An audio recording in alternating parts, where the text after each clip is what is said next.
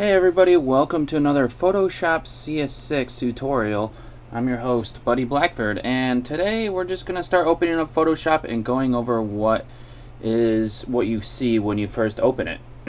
So let's open up Photoshop, and there are two different types of Photoshop. We've got Photoshop CS6, and that's a 32-bit version, and Photoshop CS6 64-bit version.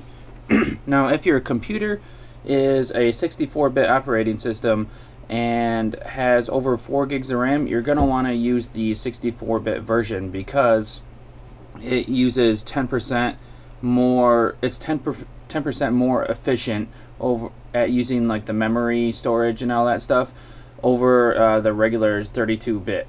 Now, sometimes you might get some plugins or something like that for Photoshop that may only work in the 32-bit version, but most of the time you're going to want to use this 64-bit. So just click on that and it'll open up, and I already have Photoshop open. And when it opens up, it'll just be like this right here, and there will be nothing else except for these different panels. And I'm going to go over what the panels are called, and then we'll open up a composition or a new project. So up here in the top, this is our our like options up here. We've got our file, edit, image, layer. Sorry for going so fast through them, but I'll go through those later. We don't have to know everything in those. We've got our options bar underneath, and this displays options for the tool that you have picked. The tools are over here on the left, and if you click on one of the tools, the option bar is going to change to use the tool that you have selected, the different options for that tool. So if I click on some of these, you'll see that it changes. Now, our tools here are what we use to work on a lot of our on like our images and on our design projects and everything. Over here we have our Workspace menu, which is this drop down up here in the top right, and it displays the different options that you have. So this one's the painting menu, and we'll go to essentials, and I'm going to keep it on essentials. You can create your own menu or different types of things based on what you use a lot. On the right we have the panels, and this gives you access to the different Photoshop panels here, and some of them are tabbed. We've got our layers panel that you might be familiar with. This is where all of our layers will be, and then we've got our color, and there's a whole bunch of different panels that we can add by coming up to the window and then clicking on at least one of these. So I'll go to something like properties, and then I'll show that for us up there. Down here at the bottom, let me need to create.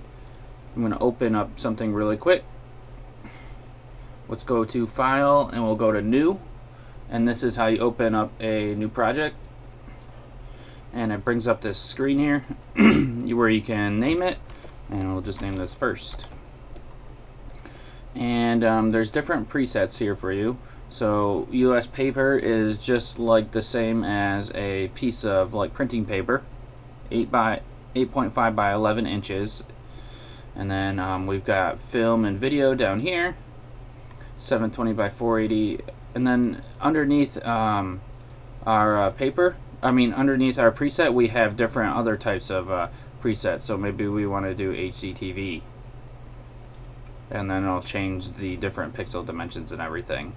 So you can go up into custom down here at the bottom and enter your own values if you would like. So that's what we got going on there. You can change your background to a color, white or transparent. That's up to you. And then you got your color modes here, and then your bit depth here, which I'll have to go over at another point in time when it will make more sense.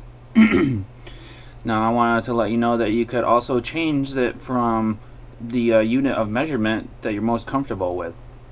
So it's on pixels right now, but you can also do inches, centimeters, and then there's a whole bunch of different other ones that you can use also.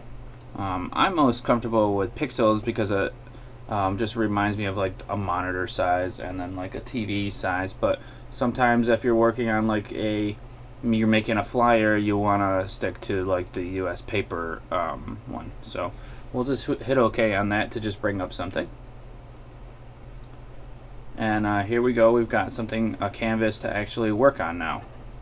Now down here in the bottom left is the zoom size, and you can either type in how much you want to zoom in, and that will be 100%. So you type it in and press enter, and you'll be able to zoom in. Now I'm going to go back to what it was so we can actually see. So this is at 25%.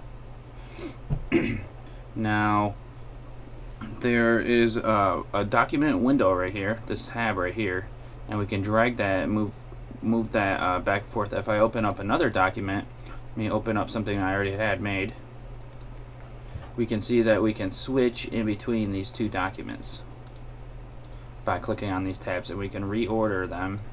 And then to just get them down, you can go File, Close, or you can just click on this X here. So I just clicked on the X, and the other one went away.